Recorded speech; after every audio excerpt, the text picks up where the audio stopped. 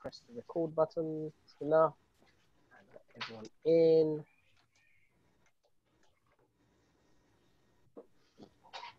There you go. You don't know the count of 75 on what I do.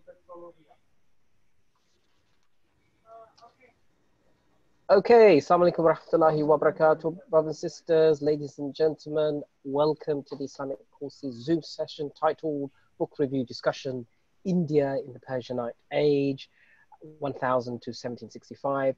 Honored and very privileged to have the author, Professor Richard Eaton from the University of Arizona, US of A, and it's hosted by my dear friend, starred Professor Jonathan Brown from Georgetown University, as well from the US of A. Just a quick reminder before I hand it over to Professor Jonathan, who's going to introduce the speaker and the subject. Please keep your phones or devices on mute. It is being recorded, so if you're not already on our mailing list or registered, please leave your email on the chat and we'll send you a link once it's uploaded. And there is a Q&A session. So what's going to happen, Dr. Jonathan is going to be engaging and talking with the professor and Professor Richard Eaton for the next 40 minutes or so. And after that, we'll have around another half an hour for Q&A with the public. So without further ado, I'm going to hand it over to Professor Jonathan. Jonathan, over to you. Thank you. Assalamu alaikum. Well, assalamu alaikum, everybody. This is a real treat for me, so I'm not going to waste any time. This bio is, it's like saying Madonna is a musician or something. This is a short bio. It really should be a lot longer. Richard Eaton is a professor of history at the University of Arizona. I'm reading from the bio from the sleeve of his book. And the author of several groundbreaking books on India before 1800, including the classic, The Rise of Islam on the Bengal Frontier. So I'll just say that Professor Eaton is known for, he's published so much, so many books, so many articles. He really, maybe the leading scholar of kind of India in the Persianate age, Islam in the Islamic age and the Muslim age, however one wants to call it. There's just a couple, these are the books of his that I have, right? So one is this Essays on Islam and Indian History, which is a collection of his articles and I think book chapters from other earlier books. This is an edited collection that he edited, India's Islamic Traditions, which is a fantastic resource. I've used this actually a lot. There's a lot of really valuable material in here. But his most famous book, I think, is The Rise of Islam on the Bengal Frontier. And this book is the one we're going to be discussing today. And, I got to say, it's ironic. I actually don't like reading very much. Which is kind of weird being a professor, but I don't very rarely read books cover to cover. And this book I read cover to cover and I actually enjoyed it. I don't know if you've all read it, but I really recommend it. It is a very easy read. It's beautifully written. It is detailed without being tiresome. It's comprehensive without being overwhelming. It's theoretically sophisticated without being kind of arcane and overly academic.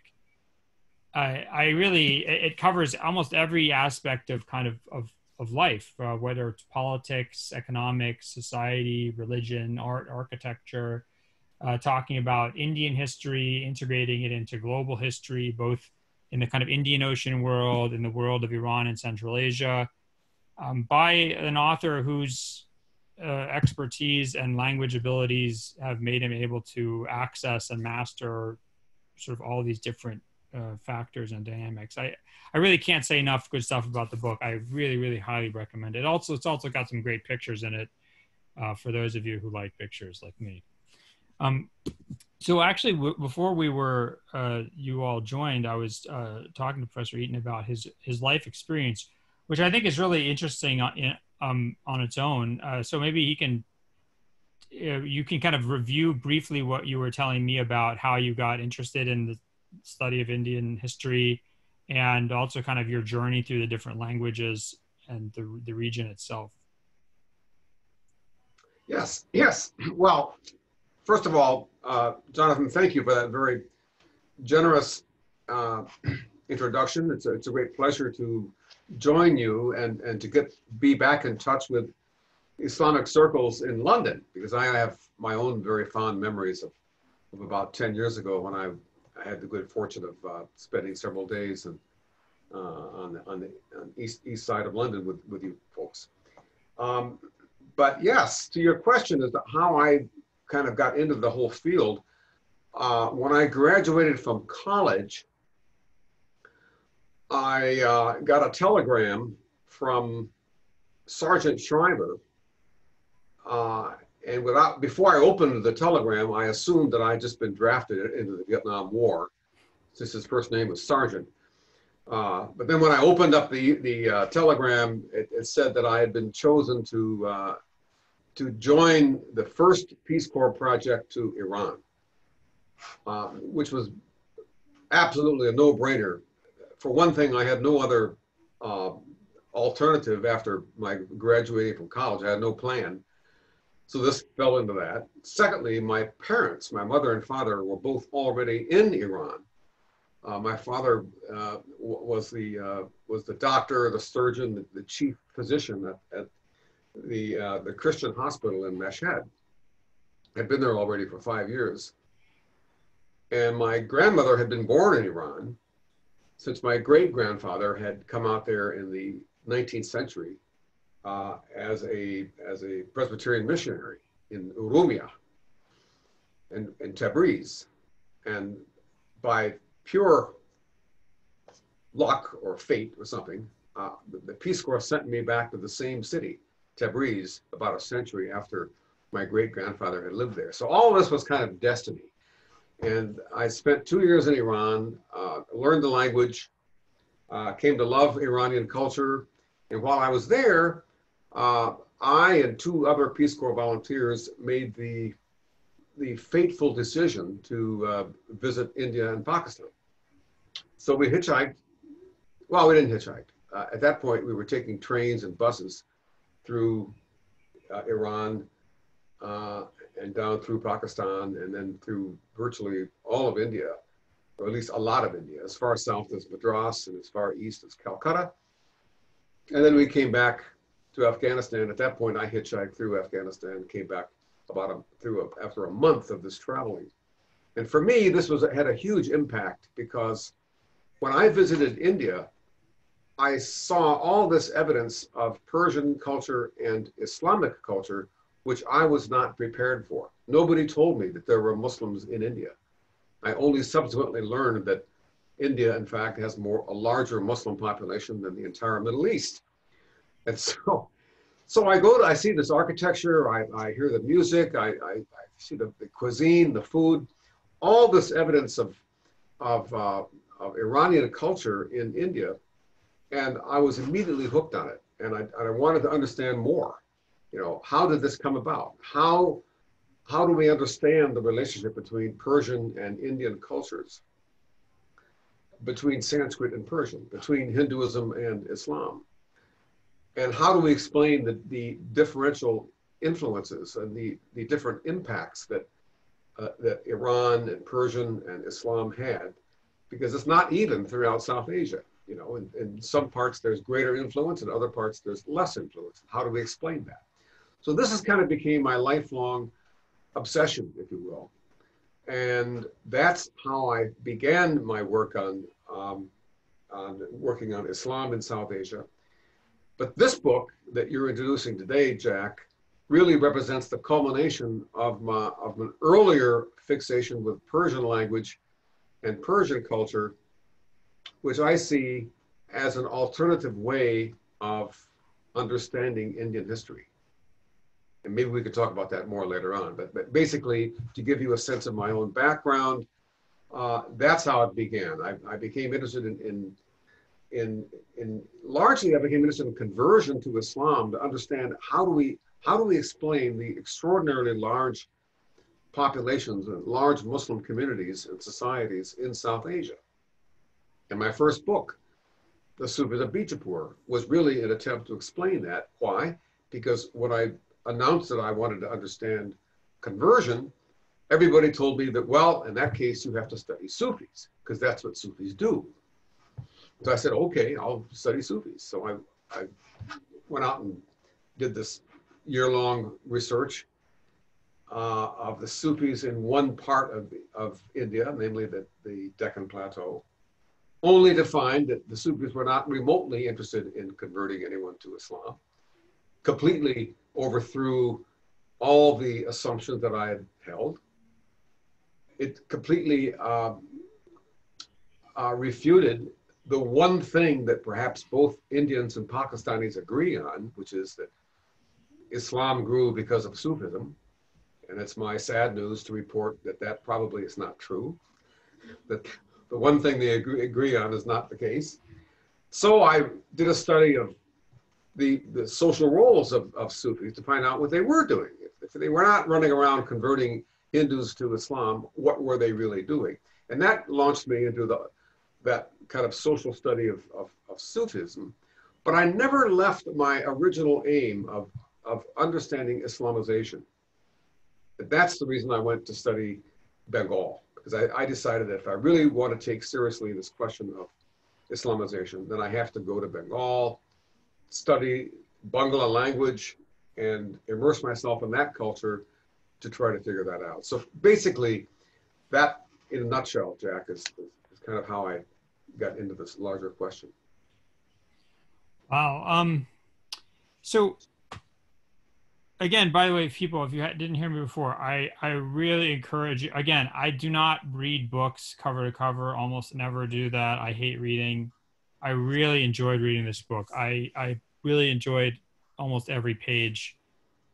So I cannot recommend it enough to you. So one of the things that I remember the Greek historian Polybius, 2nd century BC, writes History of Rome, and he says that like the three things historians need to do: they need to be able to praise their enemies and criticize their friends. They need to know sort of historical sources, and they said they need to know the actual places that the events occurred. And one of the things that I really liked about this book is you really seamlessly weave into the book your understanding of the landscape, the geography, the topography, and I think that's so. I think that's one, pretty rare, and two, extremely useful in general. I think probably more so than normal in study of Indian history. To explain why, what is it about the Deccan? There's I think Vindhya mountains, or there's these low hills, mountains. Like what is it that, when people said Hind in 1300, they didn't mean India, right? They meant essentially the kind of Gangetic plain. What is it about Gujarat? What is Gujarat as a what makes it a unit? Malabar, why is Malabar connected to the Indian Ocean and kind of not really connected to the actual Deccan as much? And so one thing I really wanted to hear maybe from your own experience is, in your travels, whether it was those original travels or later research trips, do you remember any times when you kind of saw a place or a region, or you were driving or taking a train somewhere and you noticed something about the geography and the topography that kind of unlocked some understanding for you about a history that you had previously maybe had not been able to figure out? Oh, I think yes, all the time. I mean, India, South Asia, the whole subcontinent is so extraordinarily diverse in terms of topography and climate zones that you cannot help but try to understand what is the connection between that and the historical record. So yes, I mean, I recall, for example, the first time that I descended into the Indus Valley. I came down through the Bolan Pass from Quetta on a train, and you're up on the plateau, the Iranian plateau. And we always hear about the Iranian plateau, but when you've been living on the Iranian plateau for a full year, as I had been, you take it for granted. But then suddenly, when you descend through the Bolan Pass down into the Indus Valley, you are in a completely new world. It's low, it's flat, it's green. And that's I connected that with, later on I read Babur, the Baburnama, when he is for the first time encountering India. Like me, he was coming from the Iranian plateau, descending through the Khyber Pass, and has the same reaction. That is to say, he found a world that to him was completely different.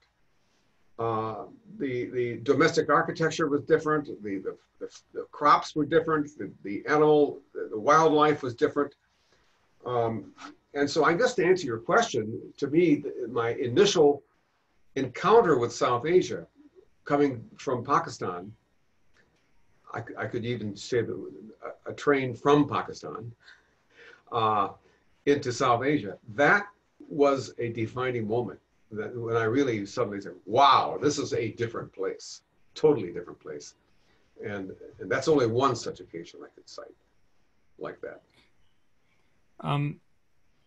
One thing that, I guess is kind of a long time pet question of mine, and it may be a stupid question, so you can either get rid of it quickly or answer it if it's worth it, which is, and you bring this up at a few points in the book about especially with Shah Jahan, the way that the Mughals hang on to their kind of pastoral nomadic Central Asian kind of horseman past, not just in the kind of sense of Timur and his legacy of sovereignty, but really in the idea of, always having a falcon and this. And so what I was wondering is, did they kind of consciously preserve a sense of like a nomadic roving capital that was different from the Indian tradition, that was distinct from it? Yes, they did. I mean, the capital of the Mughal Empire was wherever the emperor happened to be. And the emperor was, it's true, Akbar stayed in Lahore for something like 8 or 9 years. Shah Jahan spent most of his time in Agra until he built Shah Jahanabad. But so there were those capitals, obviously, which follows a very ancient tradition of Indian military statecraft. On the other hand, unlike Indian kings, classical Indian kings who stayed in their Rajdhani, their capital, the Mughals retained that kind of Central Asian tradition of mobility, of living in tents. And if you look at the architecture, even when they did settle down and build capital cities like Shah Jahanabad, you look at the Divan-e-Khas, or any of these structures, they still retain something like a tent-like structure almost. You could see the tent pole and the architecture, the way it's built, has a distant echo of a yurt or something out of Central Asia. So there is this lingering memory of a Timurid past, which they never let go of. And you're quite right. Shah Jahan is the one who most explicitly reinforces that, not least by attempting to reconquer Badakhshan and northern Afghanistan in his rather misguided assumption that he was the second Lord of Conjunction after Timur himself. So yes, I would answer your question by saying that absolutely there is that memory, and the Mughals acted it out when they were traveling. Aurangzeb spent 25 years in the Deccan, living like a classic Central Asian Badshah, which is to say, living in tents and moving around with the army. When you go to a place like the Agra or Shah Jahanabad, and you see, in the Divan-e-Khas, you see in the Divan-e-Khas like the Takht, right, which is this. It sort of looks like a marble platform or something. Was right. that? Did they put their throne on top of that, the peacock throne or whatever they were sitting on, or did they just put a bunch of pillows there? Or what was that thing you're actually looking at now when you go and you see these places? Yeah, if you go to that's right. If you go to Shah Jahanabad now in Old Delhi, in the Red Fort, what you're actually seeing, that marble canopy, which by the way has really traces its architectural roots to Bengal, with a curved cornice, you have there. That was not the throne. That simply held the peacock throne. The peacock throne itself, of course, was taken away by Nader Shah, 1739. There was another kind of a ersatz second throne put in there, but it was not the original peacock throne. After Nader Shah left, after he raided North India. So yeah, the peacock throne itself was taken back, and I believe that it was ultimately broken up in Iran. Although I've also heard that parts of it survive in the Banka-Meli in Tehran, and I'm not quite certain which is true, whether it still survives in part or whether it's totally broken up and into jewels. After all, it was nothing but jewels from end to end. Yeah. Well, one thing to get back to your interest in conversion, which really surprised me, was that in Bengal, and I think this is under Jahangir, you say he actually kind of punished people who promoted changing any religion, right? So that actually, like, the Mughals were discouraged conversion to Islam in Bengal, and actually seems like they didn't want anybody to change any religion. They just sort of wanted. Can you explain that? I mean, I think that's probably very surprising to anybody. Why? What was their reasoning? Oh, I don't think it's surprising at all. The Mughals were an empire, and in an empire, you need to please everybody. You don't want to rock the boat. And if anyone is out there indulging and trying to change people's cultural identity, they are understandably seen as upsetting the kind of stability that the empire requires. In my view, the Mughals really stood for three things, which was revenue, loyalty, and stability. They did not care about religion. And in my analysis of the original sources in Bengal, just speaking of that part of the empire, they promoted the building of Hindu temples as much as they did the building of mosques. They didn't care, as long as there was some kind of structure there that would provide institutional stability on the frontier. That's what they wanted, the stability. So you're right. When the Mughals found that one of their officers had converted somebody to Islam, he was punished. He was taken. His Jagir assignment was reduced, and that's sending a very clear message that the Mughals were not about to tamper with religion. Another thing you mentioned, which I was really surprised by in Bengal, is that it's really only in the, maybe I'm misunderstanding this, it's really only in the 1500s that you start seeing the use of paper in Bengal. And then so like things like paper and pen, these words in Indian, non-Persian Indian languages are actually from Persian and Arabic, qalam and kaghiz. So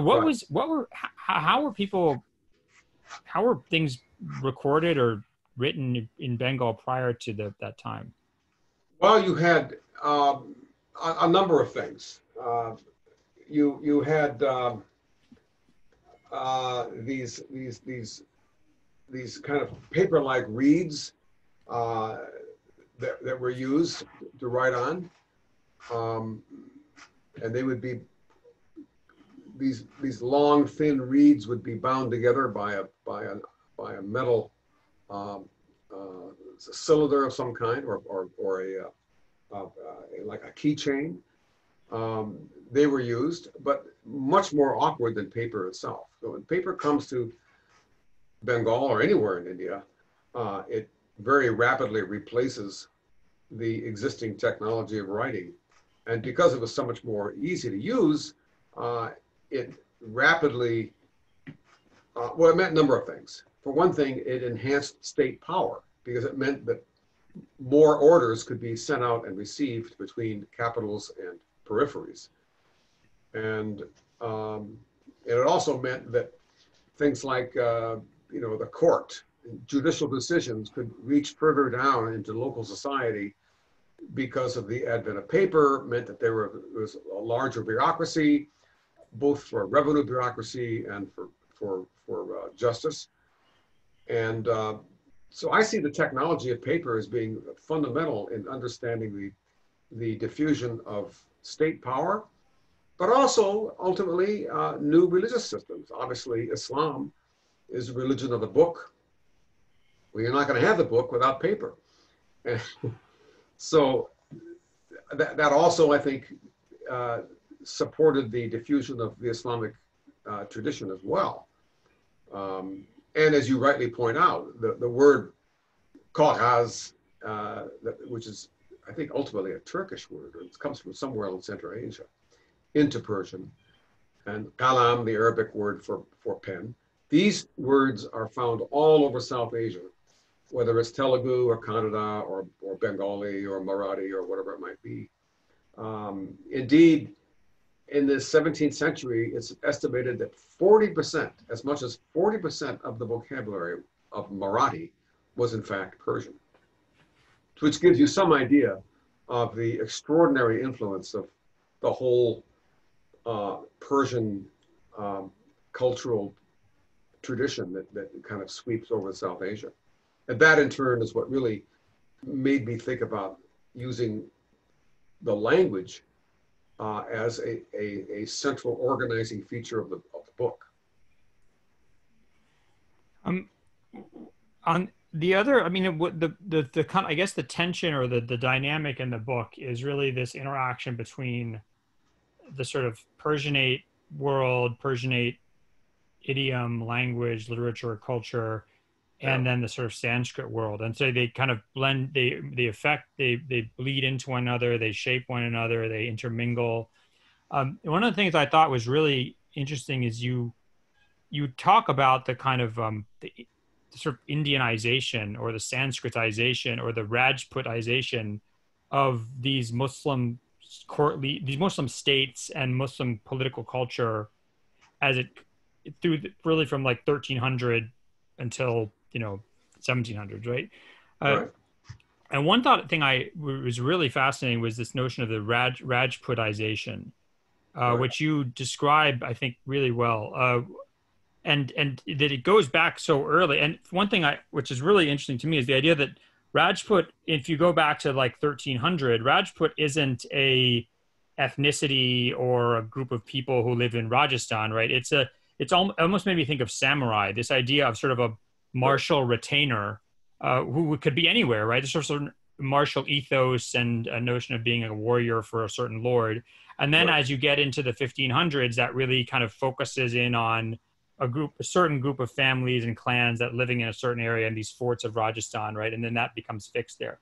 But one of the things that was fascinating is that you have these figures, even in the sort of time of the Delhi Sultanate, who are Muslims who have completely absorbed this Rajput martial ethos to the point that they do the Jauhar thing, where they, whether it's in one guy you talk about, I think is in Rajasthan and Ranthambore, and the other guy is in Bengal, right? And they're getting attacked, and so they put their whole families to death, and then they go out and like these suicide missions, basically.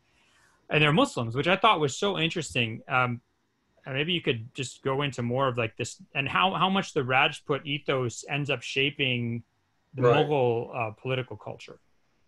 Well, that's a very good point, and it is a very fascinating one because it shows you the degree to which by the 16th and 17th century, I mean, Muslims now have already been in South Asia for half a millennium, and by this time, they are assimilating at an extraordinary rate into dominant modes of culture. And since the Rajputs were kind of the martial class of North India into which the Turks were insinuating themselves, it was perhaps inevitable that there would be a lot of cross-fertilization between the two. And yes, you're right, the tradition of Johar, the destruction of women, when you know that you're doomed, this was happening.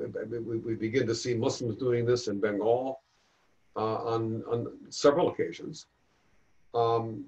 Another example of that, of course, is the Jaraka darshan. The Jaraka darshan is this tradition of having a special balcony, which is built on the exterior of the facade of a palace, where the ruler would present himself for darshan, for viewing by the subjects. Well, this was an ancient tradition among North Indian kings. Rajputs were not the only ones who did this, but it was a style that was picked up probably as early as Humayun. Everyone says it begins with Akbar, but I think the idea really is, it really goes back to his father, Humayun, who begins to this tradition of greeting the sun while the subjects are greeting you. And there's this, and which is of course a purely North Indian style of kingship.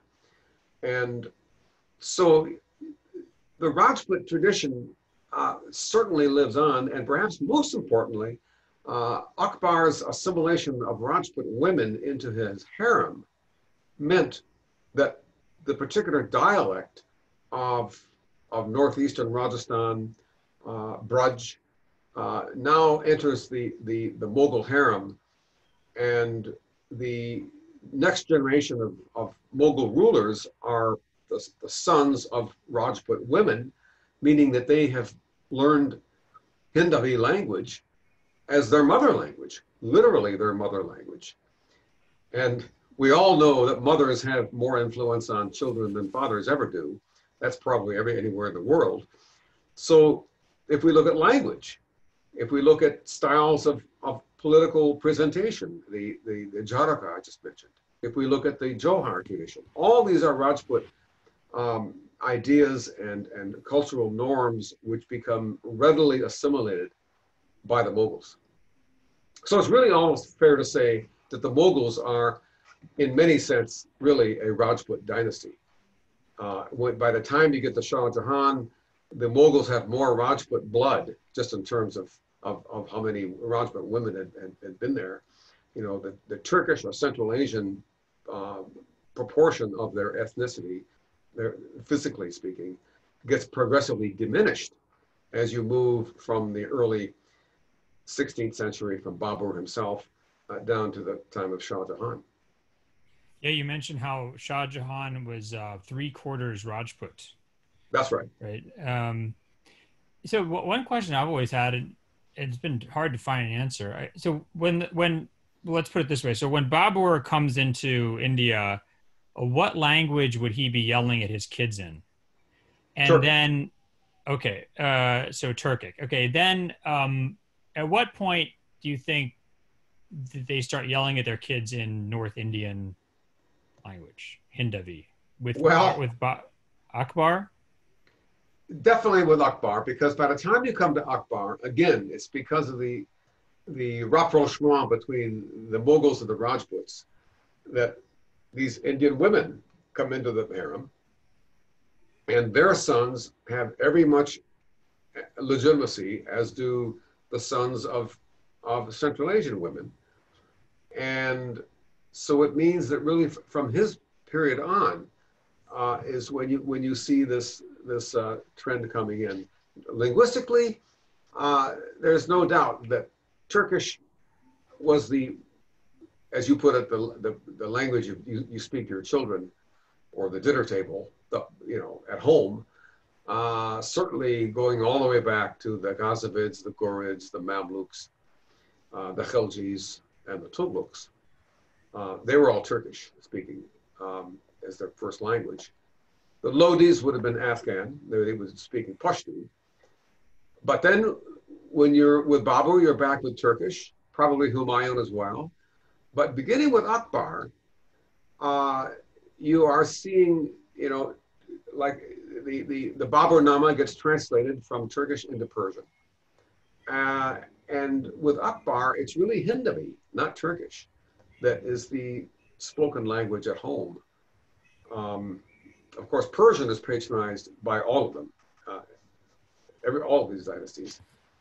But yeah, Hindavi comes into the court as a dominant language, as an important language, beginning with Akbar, and then really reaches its height under Aurangzeb. So one thing which, I mean, this notion of Hindavi, right?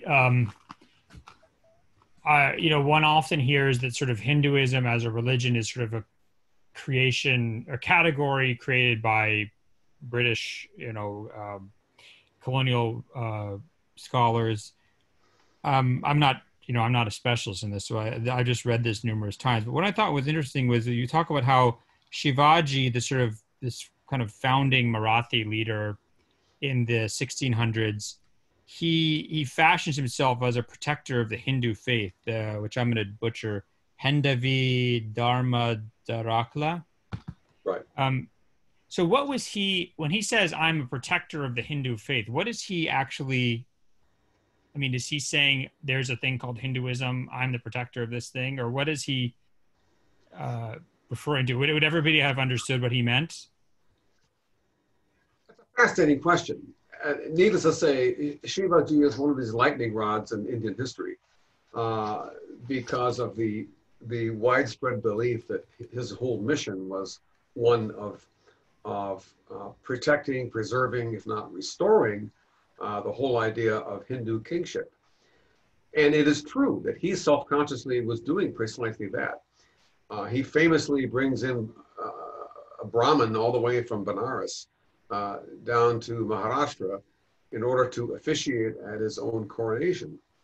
Why? Because he needs to be publicly seen not as a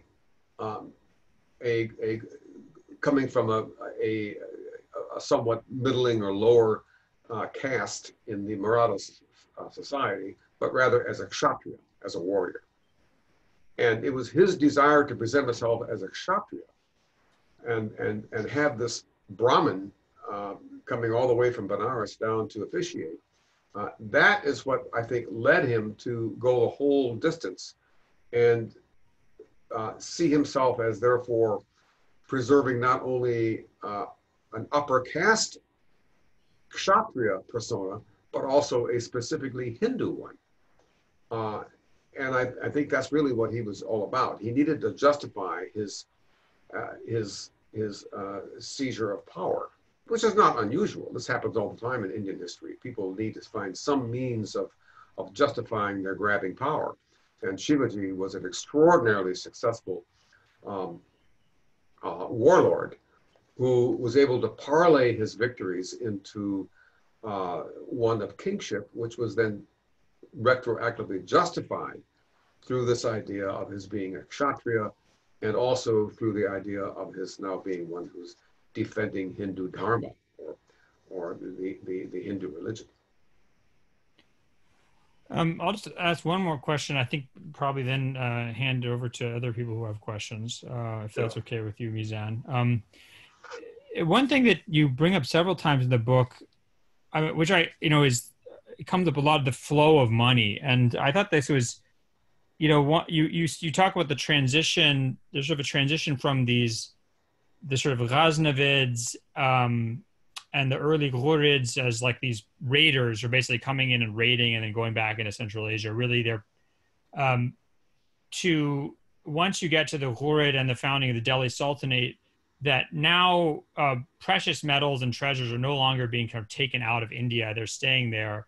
But then there's you get further expansion or raiding into the south, into the Deccan, which is not done out of some kind of bloodlust or something, but because the main concern of the Khaljis and Shah Balan and people like that is actually defending against these constant Mongol attempts to invade, right? So they're basically raiding to the south to get money to pay for more horses and more troops to defend against the Mongols that are coming from the north. Right. And then you talk about the wealth of textiles, whether it's the Deccan, whether it's Bengal, and that it's this textile trade that really starts to integrate, that really integrates India into a world economic, kind of Indian economic zone. And then as you get into the 1600s, 1700s, into a global economic trade with Europe. So I mean, I guess maybe is if you were to talk about this as a book about textile, what would you say? Well, I think you're right. Textiles are really I think lie at the base of understanding India's relations, economic relations with the rest of the world. I mean, India had been exporting textiles for long before the Turks reached North India.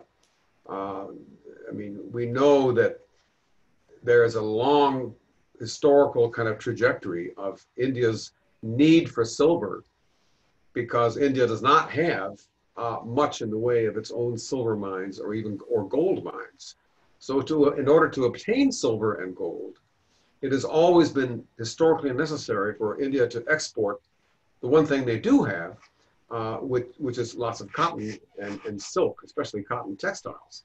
So here's, as you rightly point out, Gujarat, but also Coromandel and Bengal become major centers of textile production throughout the whole period of my book. But doesn't start with my book. That had already been a well-established pattern that long preceded the arrival of the Ghaznavids and the Ghurids. And of course, it's the 18th century that we normally think of as the moment when India suddenly breaks open in the world scene. Obviously, because that's why the British East India Company went there, was to find the origin of these very finely woven muslin cotton goods, which were especially prevalent in Bengal, which is why Calcutta became the center of the company's operations. But that is really reading history backwards. The reality is that, you know, we have material evidence of Gujarati cotton goods being exported to Egypt as early as the 8th and 9th century, because the fabric itself has survived in the dry climate of Egypt. So if you go to the Textile Museum in Ahmedabad, for example, in Gujarat, you'll see these kinds of things, or even the Textile Museum in Washington, D.C., as I remember it, has a few remnants of that same fabric. So we have the physical evidence of India's export of textiles going very far back in time. This was the engine that drove India's long-term connection with the rest of the world, because they needed horses and they needed silver. And these items were bartered largely through the export of textiles, but obviously spices and many other things as well. But yes, I would agree with that. Textiles are really lie at the base of the whole story. And you look at how many words in English language today come from textiles, like calico, sash, cummerbund, seersucker, shiro shakar in Persian, milk and sugar. They're all over the place.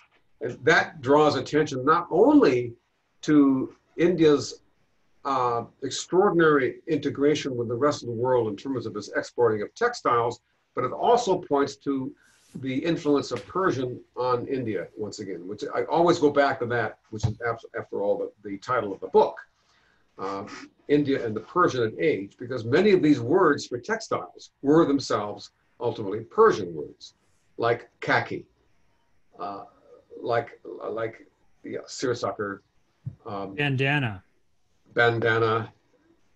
tafta, and so many others. So and I just want to kind of say one last thing, Jack, and that is that the reason that I really wrote this book was because I was dissatisfied with the traditional way in which this long period of India's history has been presented, which is to say, as one long story of Hindu-Muslim interaction, if not conflict. I came to see that as, to a great extent, a matter of reading history backwards, starting with the partition of 1947, and then reading all of previous history in terms of culminating in that, as if all history was simply a prologue to the partition. And I also have to say that I saw so much evidence that contradicted the idea of perpetual Hindu-Muslim conflict without denying that there was, of course, Hindu-Muslim alterity and identity. Obviously, there was lots of that. But I needed to find some alternative model or a way in which to grasp this 1,000-year period of history. And to go back very briefly to my own biography and how this happened. You know, Penguin commissioned me they wanted me to write this book as a textbook. And so when I almost finished the book, I was at a dinner party here in Tucson, and a colleague of mine, actually the wife of a colleague of mine, who knew nothing about Indian history, asked me a very innocent question after dinner. She said, "Dick, what is the argument of your book?" And I kind of stared out the window for a minute. I didn't have any answer because I didn't imagine that my book had an argument. I didn't think that textbooks were supposed to have arguments in the way that monographs always do. But I slept on it, and by the next morning, I woke up with the idea that yes, there is an argument, and I need to make that argument. And the argument is that the traditional kind of way, the threadbare way of looking at Indian history through the prism of religion is to some extent a red herring, to some extent a rabbit hole that we've all gone down, perhaps too far. And I thought there needed to be an answer to this. I've been dismayed at the way in which, especially in the age of Modi, there's been this polarization of medieval Indian history, which he himself, I have to say, dismisses as 1,200 years of slavery. Now that's his rhetoric. And when I hear words like that, I'm thinking this whole thing needs to be rethought.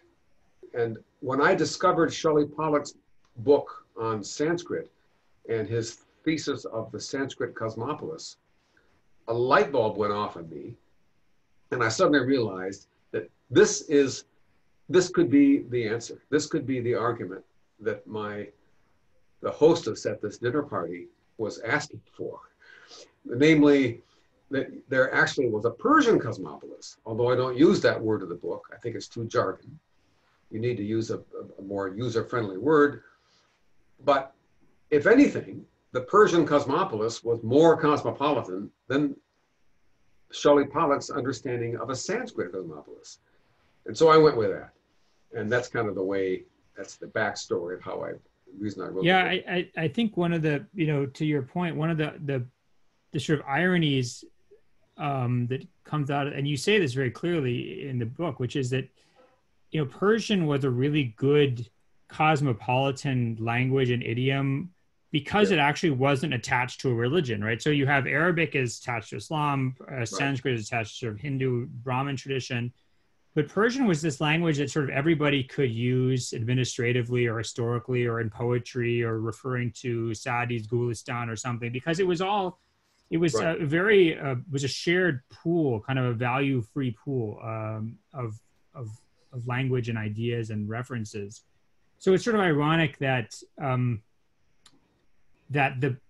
so I guess starting with the British, as you describe it, this kind of the Indian Middle Ages, the Dark Ages, the Muslim Ages, right? The British sort of all lump that in together, is kind of categorized as Mohammedan or Islamic, when one really could think about it as like a time when you have the most ecumenical idiom of communication. Yes, that's right. I see there are a lot of people here. I don't know if they have questions or not. Mizan, how do you want me to do this? You just want people to pipe up or raise their hand, or how should this work? Or should they write things in the chat? Jack, just continue. We still got about half an hour, so we've got about another 10 more minutes we can take between yourself and the professor, and then we'll open up for questions from the. Because I've seen some names in this. I see some names on there I recognize. These are not stupid people. They have to have questions. It's your shout, Jack. It's absolutely. No, I mean I know some of them maybe. people who might complain about not being called on or something. There's a chance Fair to have enough. your voice heard, folks. There's a chance to have your voice heard. You've got Richard Eaton here. He's on the phone. He's sitting there. Okay, so Bismillah. Okay, let's just start with the questions. Apologize for the background noise. I mean, I can we've ask already him started questions this for moment, I can ask questions for as long as I feel like it. I have tons of questions, but you people, there's 66 of you. I know some of you out there. Okay, so yeah, so Jack, there's some questions on the chat. So you choose which one that you want to get answered. It's up to you. And if there's anyone who wants to ask questions directly on the Zoom, please raise your hands on the Zoom icon, which is to raise your hand. I don't see that. Where in the chat are the questions? Bismillah. I don't see any questions in the chat. Am I looking at the wrong place or something?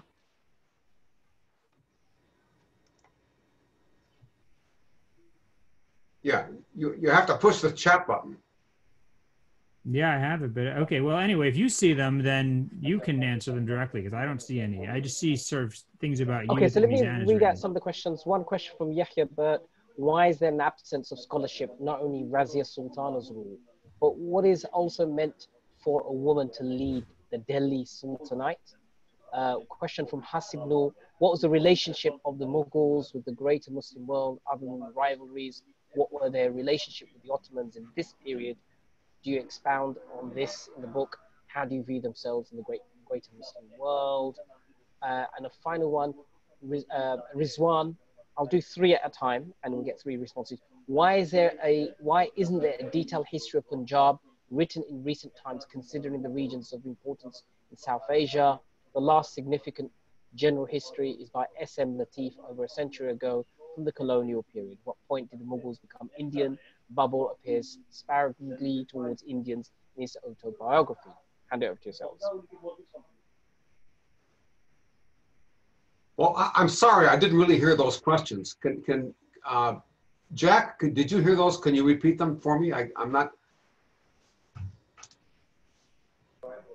Okay, I'll read the first one again. First one from Yahya Bert, Leeds in the UK, about Razia Sultana.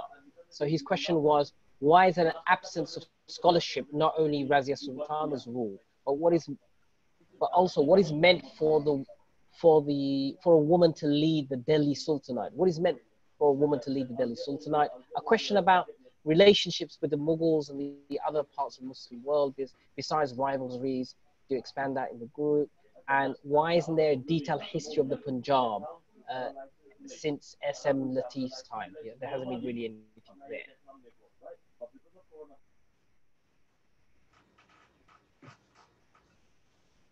Well, the only question I was able to hear there was something about Razia Sultana. And I'm not quite sure what the question was, but I can only say that she stands out, obviously, as a important figure. Yes, I think the question about Razia Sultana was, what did it mean for a woman to lead the Delhi Sultanate? Well, it's hard to say. We do know that she had to dress as a man. So if nothing else, it means that a woman could not be presented as a woman in order to have credibility. But I do not think that that's the reason that she was ultimately brought down, despite the fact that she was the favorite child of her father, Iltutmish. The real problem was that all of the children of Iltutmish were doomed by the fact that they were not only weak inherently, but more importantly, the slave system was breaking down, and the loyalty of slaves, which had been a prominent feature in the 13th century, by the time you get the early 13th century, by the time you get to the period of Iltutmish in the mid 13th century, the loyalty of slaves is not as dependable as it had been earlier. So I think that Razia Sultana was a victim of that as much as she was a victim of being a woman in a world in which women had not therefore ruled. One other question, Professor Eaton, was about the you know, why is the Punjab, hasn't there been any recent histories of the Punjab, considering the region's importance? Well, there have been important works on the Punjab in recent times. There's a recent book, fairly recent book by Indu Banga. There's this book by several books by Purnima Dhawan that we spoke about earlier, writing about the Sikhs. Fenich is another study of the Sikhs of the Punjab that came out, his book on, I forget the title of that one. But I don't think I wouldn't say that there's been a deficit of research on the Punjab relative to other parts of South Asia, necessarily. One thing I thought was interesting, you make this point in your book, which is that the places where you have the largest concentrated conversion to Islam are the Punjab and Bengal, right? Both of which had never been integrated into the kind of Hindu caste universe, right? Which I thought that was a really interesting point. That's correct. That's an important point. And that's one of the things that kind of drove me to the study of Bengal and Punjab both. I spent a year in Lahore, and I spent a year and a half in Dhaka on both occasions, trying to understand how do we explain this phenomenon. And certainly one thing that these two regions did share in common was that neither one of them had been tightly integrated into the Hindu caste system, especially Western Punjab. I'm speaking of the Jats. And because they would ultimately form the largest element of Punjabi Muslim society. The same is true in Bengal, where you have lots of communities living in, especially the eastern part, known as Bhatti, where that had not yet been integrated into the Hindu caste system to the degree that you find in North India, which happened to be the capital of these Muslim states. So there's a curious contradiction between the center of Muslim power, which is North India, and the regions where Islam as a faith became most vibrant from a demographic standpoint. And to explain that, I think one has to go deep into Indian history to understand the way in which Aryavarta, this homeland of Brahmins, was always geographically understood as occupying the Delhi Doab, the area between the Jumna and the Ganga. And then as you move east or west from that area, you are, the whole Hindu order is in a sense becoming diluted to the point where you go into East Bengal, Brahmins would actually have to go through various elaborate ceremonies in order to become purified for becoming polluted by even visiting those regions. So that is part of the story. And that's, again, you're right. I think that's one of the things that are shared in common between Western Punjab and Eastern Bengal. I just want to remind the listeners that Professor Eaton's been very generous, and he's always saying, I'm right, I'm right, I'm right. But all I'm doing is just reading things in his book. So in fact, he's right. I'm not claiming any insights here, right? A couple of questions. How do we understand pre-modern and early modern empires like the Mughals in comparison to empires and imperialism today or in the kind of colonial period? There's a push to, in some circles, to see the Ottomans and the Mughals as similar to European colonizers. How would you respond to this? Right. Pre-modern empires are unlike anything today, I think, mainly because, well, many respects. In the first place, and we talked about this earlier, the fact that the empires are really multinational, multicultural, multi-religious systems where the emperor needs to be seen as authentic and legitimate in the eyes of all these various diverse communities. This is true not just in India, but it's also true of the Ming Dynasty or the Qing Dynasty in China, where the emperor had to present himself in part as a Central Asian shaman, in part as a Buddhist bodhisattva, in part as a traditional Confucian emperor. And the same thing is true, especially from Akbar's period forward, where you have this doctrine of sacred kingship, which blended together all sorts of different ideas. I spoke earlier of the Jauroka Darshan, which was an indigenously Indian institution. These kinds of things are, I think, characteristic of pre-modern empires, especially in India and China. Not so much the Ottoman.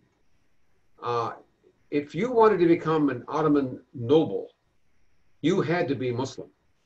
A Christian had to be converted to Islam before he could enter the system, not just as a janissary, but at any level in the Ottoman system. And that, to me, is a striking difference between India, the Mughal Empire, and the Ottoman Empire, where the Ottoman was much more oriented around this whole idea of an Islamic state. After all, the Ottoman Sultan also was the Caliph. Those ideas never had any traction in India. A last point I would make, Jonathan, is in terms of difference between modern and pre-modern. In the modern era that we live in, you have this notion of the public sphere. Habermas's idea of the public space, right, where everyone is trying to occupy that space, whether it's through, and of course it's created by the media. So everyone is connected by not just newspapers and radio and television, but also obviously the internet and all this technology, so that there's a huge competition for controlling the public sphere. That did not exist in the pre-modern world. And the lack of a public sphere in the 17th or 18th century or even earlier meant that different people could hold radically different ideologies or traditions and not be bothered, because there was not any competition for who's controlling the media, who's controlling the public sphere. And that, I think, is a very important difference between the modern and the pre-modern anywhere in the world. That's very interesting. I actually haven't heard that Jack, brought up before. we have a question directly from a person who put the hand up, Rizwan. Can I just get him through? Is that okay? Yeah.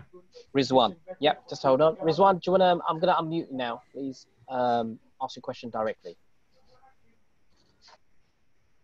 Yes. Yeah. The question about the general history of the Punjab, the book recommendations you made, I'm aware of those books. I was asking a general history of the Punjab, but those books you recommended are limited in terms of either to a certain specific period, a limited period of time in history, or on Sikh, the Sikh people.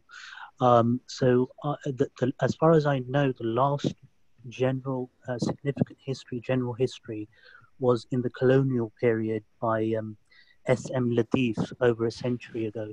So I was asking whether you knew, well, I was actually asking why there isn't by Western Orientalists, why has work been done on that, and considering the importance of this area in South Asia.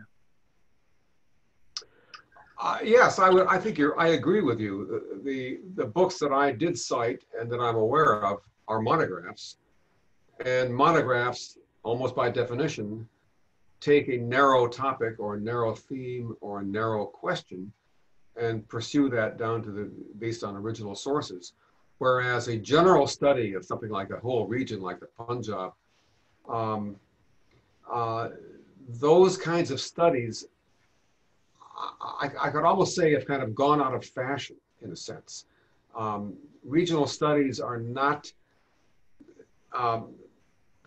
you're right, they are more characteristic of the colonial period, when the British conceived of India as a collection of regions. And I think what defines modern historiography is a turning away from general regional studies and a preference for detailed monographs over particular questions. And so I think it's what you said about the Punjab is probably true if I think about it. It's not just the Punjab. I think it's almost anywhere in South Asia. You don't find the kinds of regional studies that try to tell you all there is to know about, say, Gujarat, or Orissa, or Tamil Nadu, or whatever it might be. If you want to get a degree in history today, you do not write a provincial history. What you do is you write a monograph on a particular theme within a province. So I think the answer to your question is it's not so much that the Punjab has been ignored, it's that the whole tradition of provincial histories or regional histories has kind of been sidetracked through the preferences and fashions of contemporary historiography. There's a couple of questions about why do you think Babur preferred Chagatai Turkic over Persian when he was writing his memoirs? And another question is about the kind of general issue of just the female influence on Mughal rule as a broad question, but are there any, you talk about a few important women like Noor Jahan in your work. Right. Well, let me go to Babur first and the Chagatai thing. That's his native language. We know from the Baburnama and other things that were written by Babur, he was a poet and he prided himself in Persian poetry as well as Chagatai. But to answer the question, why did he write his Baburnama, his famous, autobiography? Why did he choose Turkish? I think the major reason for writing that book was he wanted to write it for his son, Humayun, as a kind of a roadmap for how to rule this new kingdom that I'm going to bequeath to you. And that's my personal view. Obviously, Chagatai did not have the prestige or the trans-regional cachet as Persian did, but he was not writing it for the Persian world. He was writing it for his immediate family. And I think that's the reason that he chose Chagatai. But as I said, at the same time, he was a great connoisseur of Persian poetry and a judge, I might say. He was very harsh on people who would use the wrong poem at the wrong time, in Persian. So there is that. This question of the role of women in Mughal society is a fascinating one. And I'm always frustrated by this kind of question because unfortunately, all we really know about to a great extent are the elite women. I'm thinking of books by Ruby Lal down at Emory University, in Atlanta, who has done work on Noor Jahan, who's done work on the Mughal, the harem, and the women, and also the work by Lisa Balalandar at Rice University in Texas, who's also studied the role of women in the earlier period. That is to say, with Babur and Humayun, not so much the period of Akbar and Jahangir.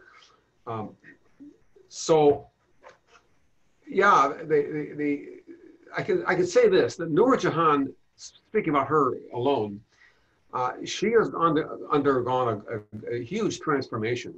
Decades ago, she was simply seen as a kind of a Bollywood star, in a sense. And it was not taken all that seriously in her own right. And recent studies of her have really put her on the map as being a very important player in actually running the empire, especially as Jahangir himself kind of drank himself into the corner in the latter years of his reign.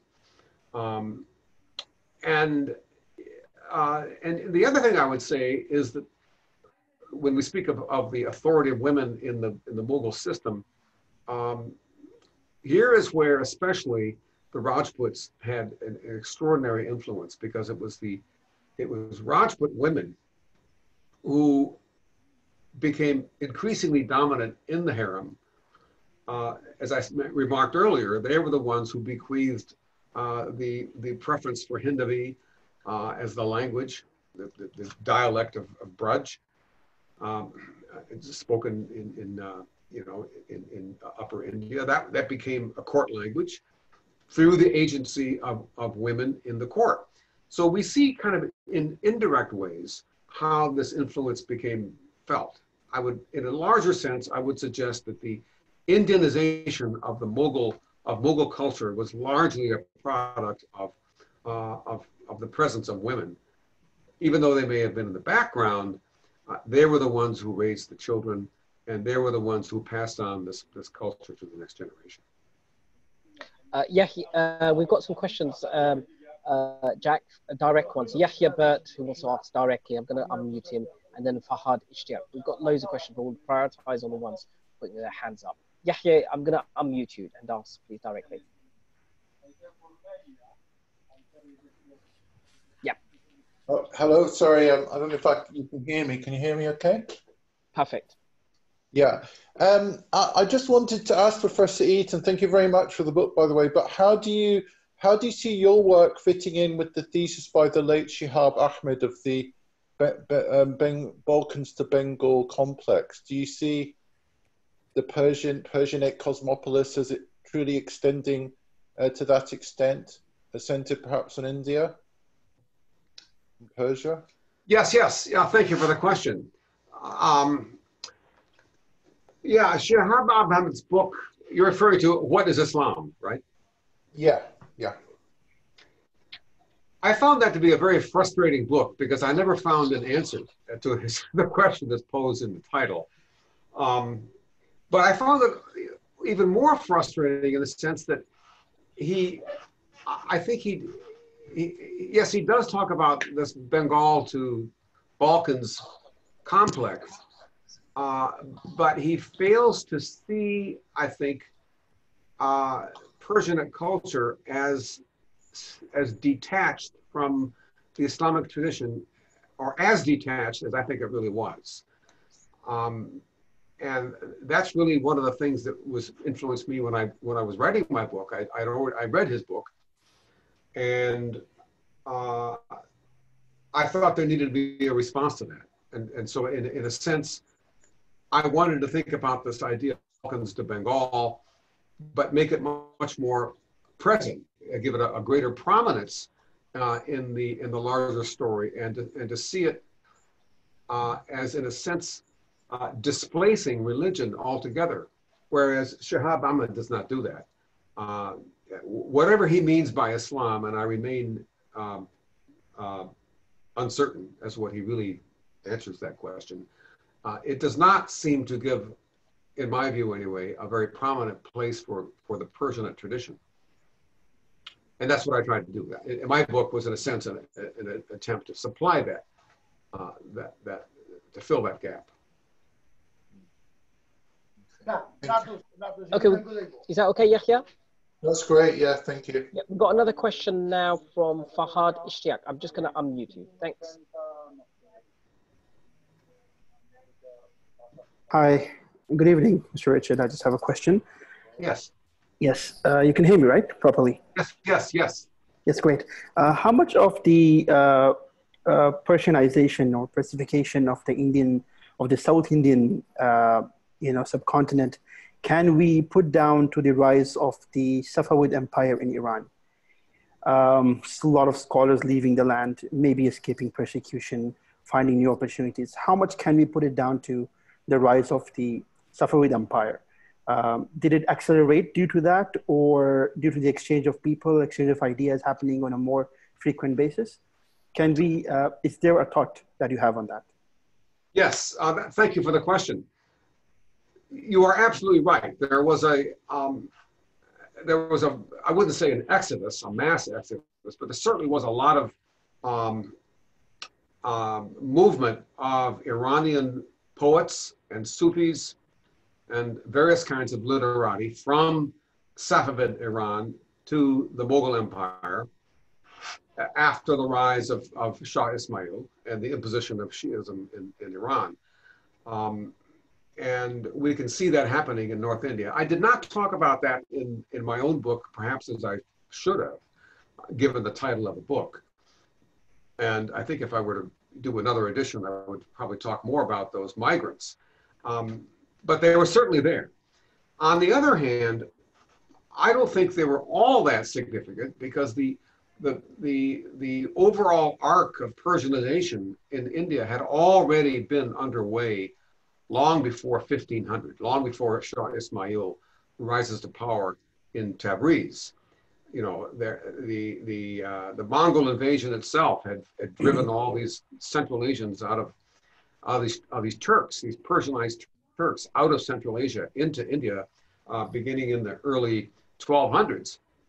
Right. And we see all this evidence of Persian culture infiltrating India long before Ismail comes on. So what I would say is that what the Safavid revolution meant was that there was a further bump, there was a further influx of Iranians, which certainly had important impact in North India anyway, not the Deccan, but in North India.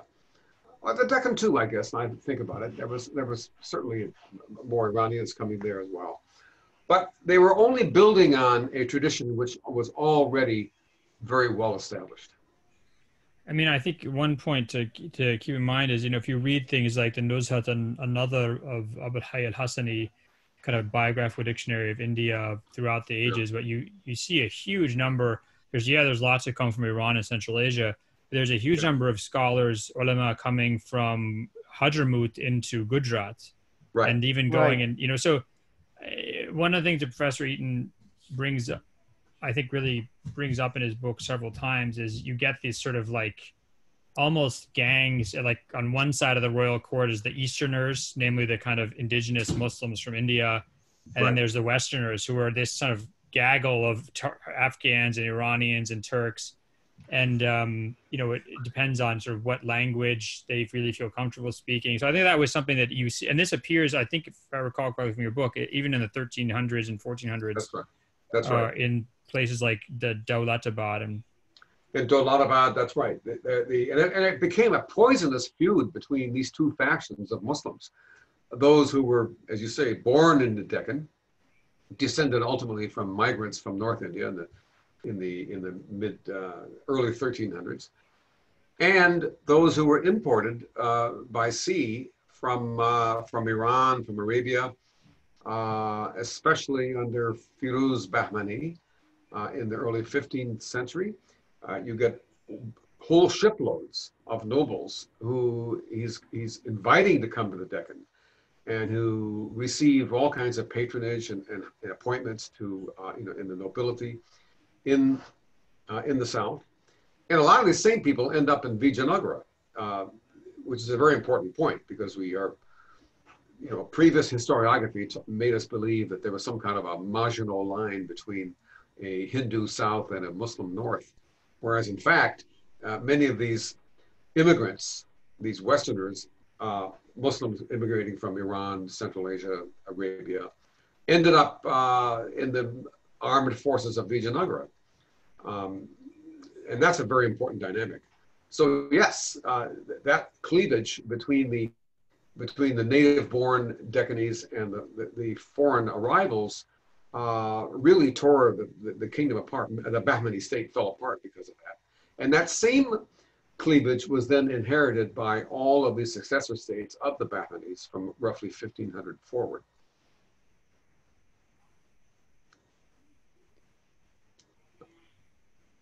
Okay, sorry, I'm choosing questions because I think Mizan's battery died or something. Let's see. There's a couple of questions about Hagia Sophia issue. I don't know if you want to get into that. Hagia Sophia and how can you solve modern Indian sectarianism? Do you have any? I mean, you mentioned how your book is attempting to deal with that, but I don't think we expect you to resolve this.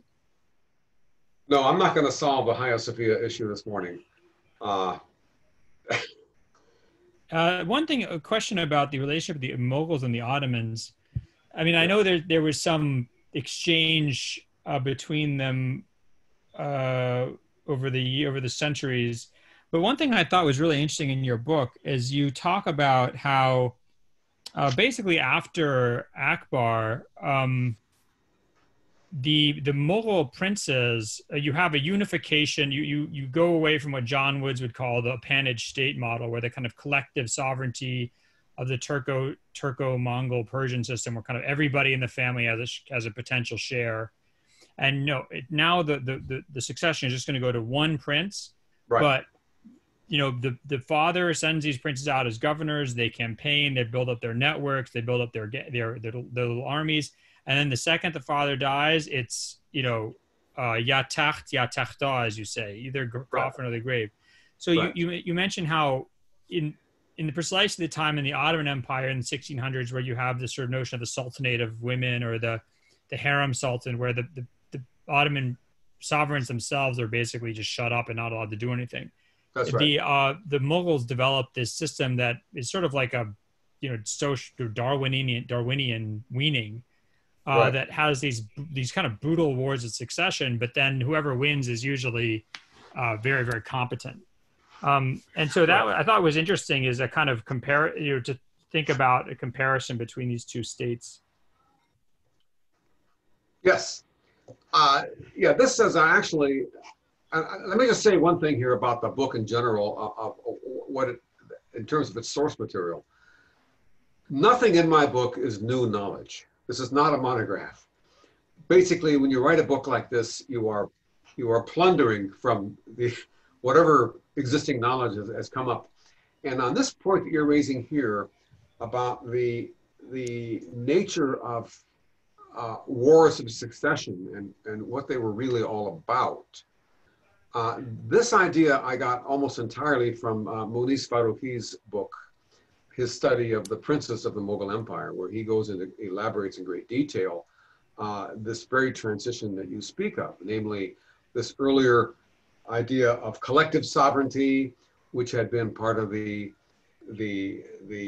Mongol, Turkic, Central Asian tradition, and that kind of bleeding into a winner-take-all understanding of the empire, which does indeed have a certain Darwinian flavor to it, in as much as it guarantees that although the wars might be bloody, they might be disruptive in the short term, in the long term, you're going to end up with the more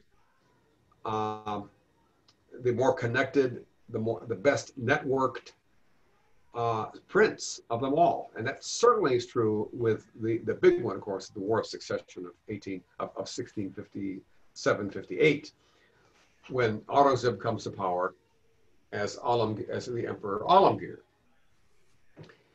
Now that takes me to, my decision to make a whole separate chapter of focusing on just that one man. Aurangzeb is arguably one of the most controversial figures in all of Indian history, in my view. Many historians of the Mughal Empire don't even want to talk about him because it's such a toxic kind of lightning rod, radioactive would be another word, a third rail perhaps, mixing metaphors wildly here. But my point is that I felt I needed to talk about Aurangzeb and devote a whole chapter to him, because that's almost 50 years of Indian history where India was completely transformed, at least in many respects it was transformed, with this one individual kind of towering over the whole thing. So, and I also did that because I wanted to use biography. I'm fascinated by biography as a rhetorical technique. I wrote a book on the Deccan called The Social History of the Deccan, 8 Indian Lives. where each chapter was structured around one figure. And I kind of borrowed that same idea when I came back to this book. Obviously, when you're talking about 1,000 years, and you're talking about all of India, it's impossible to have a collection of biographies. But I did do that just for one chapter because I felt that the reign of Aurangzeb, Alamgir, was so important and so misunderstood, and so many themes are come to the fore that I had to do that, including this theme of succession. The idea of, because during his reign, that you see the full transition from this earlier notion of collective sovereignty to the winner-take-all, one sovereign gets the whole prize, and that's why I wrote that chapter the way I did. I wanted to kind of feature those kinds of ideas as being matured and coming to their own light in the reign of Alamgir. There's one question left we have time for, but before I ask, I just want to say that what I think is interesting about that is you also show how, in a way, Aurangzeb kind of brings that system down because he's so, not only do you have the threat, there's always this threat of one of the princes sort of coming back too early and kicking his dad out, or, his dad's not quite dead, right? Like with Shah Jahan. So you talk about why did Aurangzeb sort of obsessively campaign in the Deccan? He never leaves his army, as that he never wanted any of his sons to get control of the army like he had. And so none of them ever really can be the next Aurangzeb because he's such a towering figure that he doesn't really allow them to. Precisely. Yeah, he did not allow them to have the freedom of movement, the maneuverability that he himself had been given, because he was very self-conscious of what might happen to him should they have that kind of freedom. I came upon this idea when I happened to find a direct quote from an Italian traveler, I think his name is Giovanni Carreri, who happened to interview Alamgir while he was in the Deccan. I end chapter 7 with this. He asked straightforward, for an historian, this is almost too good to be true. And it's amazing that no historians have picked up on this quote. Carreri asked Aurangzeb around 1678 or something like that, early 80s, why have you been marching up and down the Deccan all this time, constantly at war, while the capital is up in Delhi? You're down here, waging war in this apparently fruitless war against these Marathas. And Aurangzeb gave a very straightforward answer. He said, look, if my father had been more attentive and more watchful of his sons, he would not have suffered the fate he did, which of course is the fate that Aurangzeb himself gave him. And so that theme to me was that was one of the ways in which I wanted to answer the question of how we solve the riddle of why did Aurangzeb spend the last 25 years of his life marching up and down the Deccan Plateau, subduing one fort after another, only to see the first fort come back like whack-a-mole. Nothing was kept down. That quote by Carreri, I think, captured the central dilemma of the empire, which is that Aurangzeb had taken this idea way too far of winner take all, to such an extent that one must not allow other potential princes the same kind of maneuverability that they might become the next emperor and overthrow the previous emperor. So yeah, go ahead. Yeah, it's fascinating. Again, I really recommend this book, people. Last question from Zanira. Can you give a quick summary of the genealogy of Hindi/Urdu, or could you provide book recommendations on this? Yes. The book recommendation, well, let's see. I don't have her book here, but the book you want is by Francesca Orsini. This is one of the books. This is co-authored with Samira Sheikh, called After Timur Left. But Francesca Orsini at SOAS in London, she is the one who I think has done the most exciting work on tracing the genealogy of modern Hindi Urdu. And the big point that she makes that I think is so important is that in the pre-modern period, especially the 15th century that she specializes on, language was not politicized. There was no notion that Hindus wrote in Hindi and Muslims wrote in Urdu. Of course, those words didn't even exist in the 15th century. There was one word, Hindavi, which was used for any local language. It could be Marathi, it could be Bengali, it could be Gujarati, or it could be Braj, whatever. And her point is that languages were not identified with communal identity. And so I would recommend Orsini, Francesca Orsini, as the go-to person for thinking through the genealogy of modern day Hindi Urdu in the previous. There are many other books one could talk about. I think Walter Hakala has another book that's I think very interesting.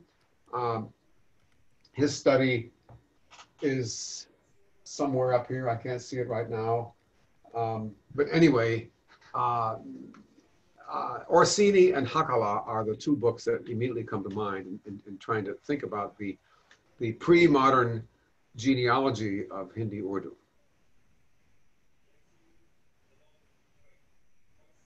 Okay.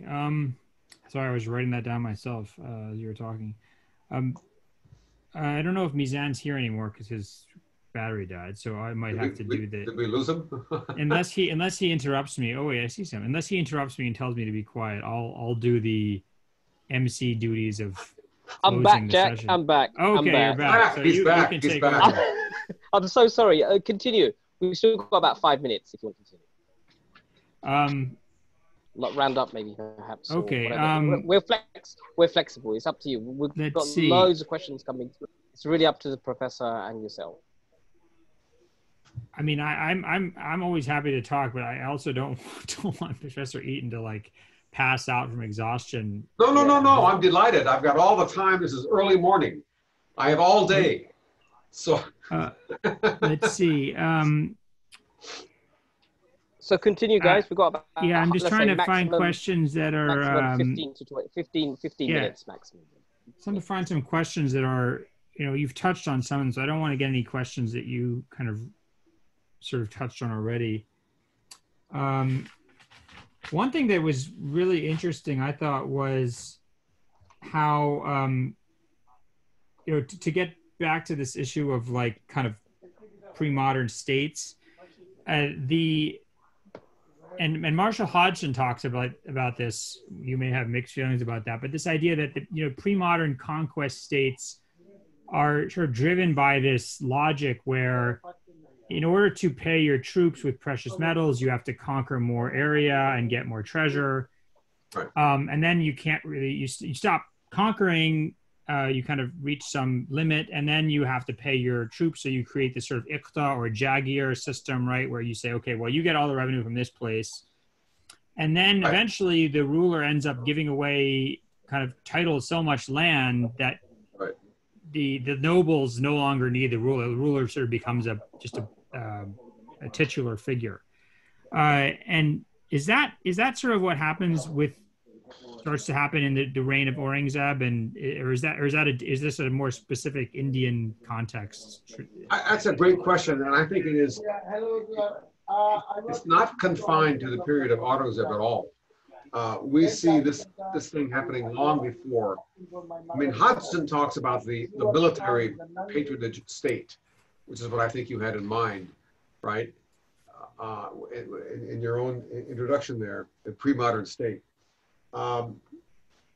But I think there's a deeper issue, and I talk about this at the beginning of the book in chapter 1, when I speak about the Cholas and the Chalukyas of South India.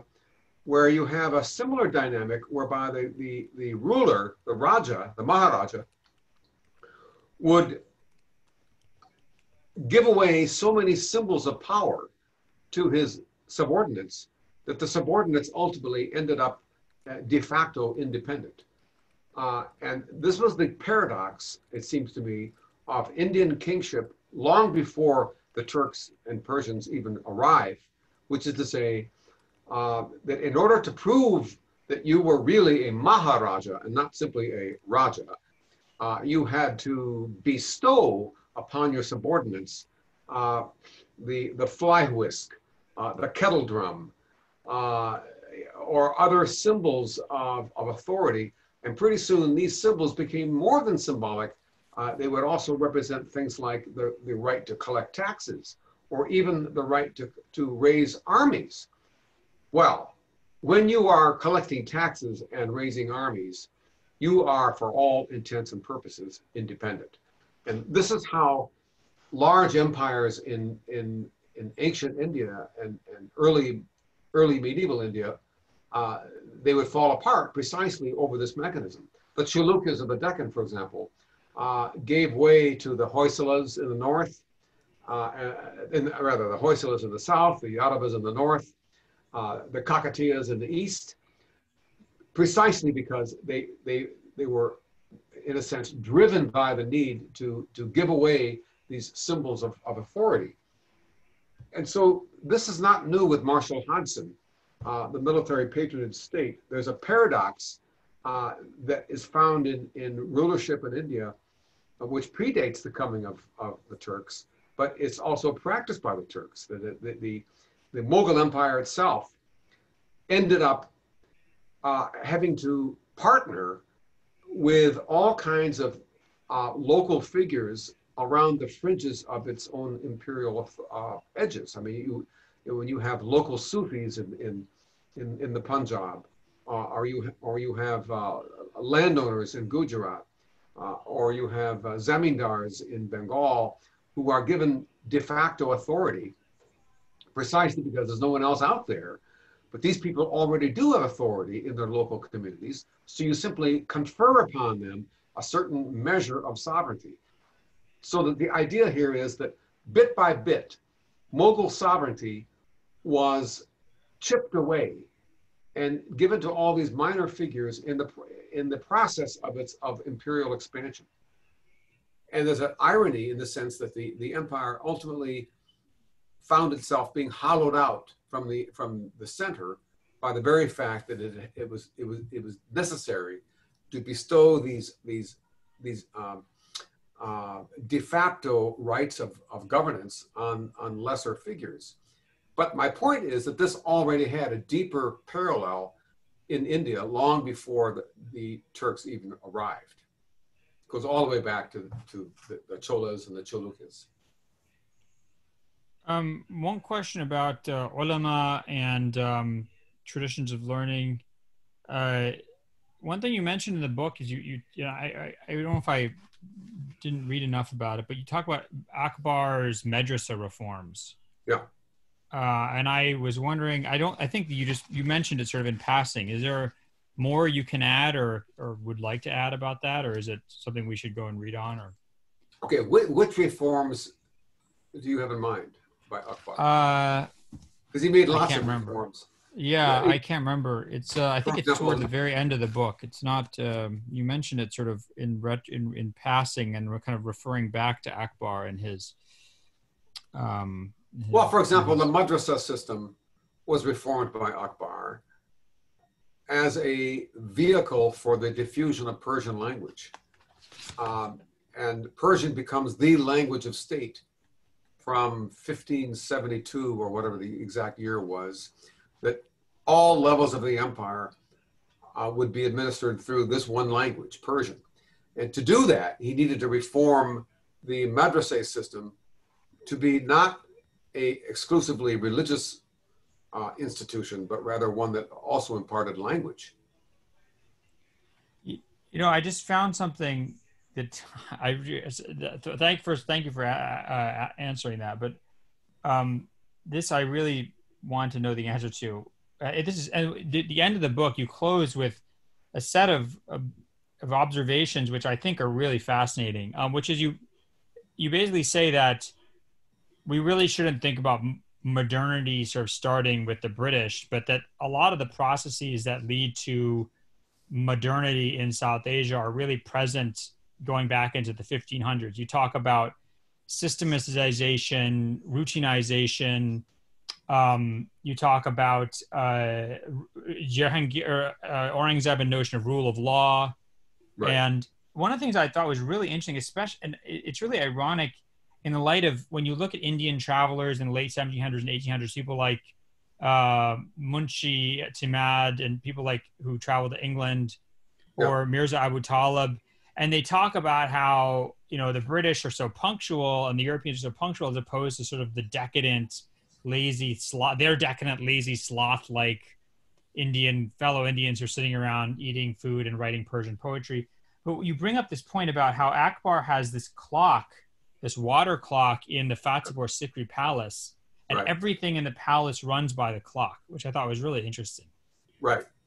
Yeah, that was an observation made by a Jesuit who was there, and I picked up on that. I forget who that was, but it was one of the Jesuits in Akbar's court made this observation, kind of offhand observation, and I said, "Wow, that's an interesting point."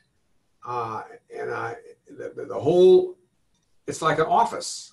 The whole court runs by time, and we think of, you know, the invention of the mechanical clock in Europe as having this revolutionary character of that people who had been farmers, who simply lived by the rising and the setting of the sun, are now under the rule of this device, which tells them when they have to show up for work and when they leave work. And we always think of this as kind of something that's uniquely modern and uniquely European.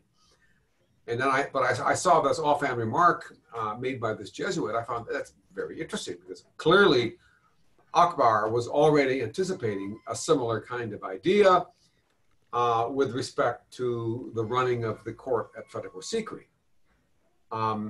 So yes, that is one dimension of what I think we can legitimately call modernity. And the rule of law, the idea that that law exists outside of religion, outside of society, and it dissolves the idea of sacred rulership. That idea was introduced by Alamgir. I thought was very important, because it gave this kind of ironic twist that we are normally accustomed to thinking of Akbar and Aurangzeb as polarized between, you know, the good Akbar and the wicked Aurangzeb. This is the trope that we always hear. Whereas in fact, I came to the conclusion that they are both equally interesting, because they are both equally modern, but they both also failed for different reasons, of course. But so I chose to end by thinking of Akbar and Aurangzeb, but not through the usual trope of good versus bad, you know, but rather tragic heroes or tragic modernists who had these ideas in their head, but they were not able to fully institutionalize it. Well, thank you so much, Professor, for taking your time and sharing your knowledge with us, discussing your book with us. Thank you all for coming. Mizan, thank you for organizing this. You do a lot of legwork. Thank you, Jonathan. Thank you, Professor Richard Eaton. Jonathan, do you want to final words from Professor Richard Eaton, and you can close off? I would just say I really hope that I get to have some good desi food with both of you, and how many other people in the audience are going to be there at some point soon, and that we can all eventually start moving around. That's my. Yeah, I want to repeat that. I'd like to second that motion, Mizan. I want to thank you for making this possible, and I also want to say how much I look forward to coming back to London. I hope so, Professor. I'm so sorry to everyone, and I'm so sorry for the noise around me. Number one. Number two, there's a lot of questions still coming through, and people are really annoyed. I apologize. I'd really like to apologize. But anyway, I'd like to thank you once again, everyone, for attending. It's been one of our longest sessions, most fruitful sessions as well. Hope to see you in the next session as well. Thank you. Professor, we hope to see you after the whole lockdown. Thank you very much. And Dr. Jonathan as well. Wassalamu alaikum wa rahmatullahi wa barakatuh. We'll do that. Thank you. Thank you so much. Thanks, Jack.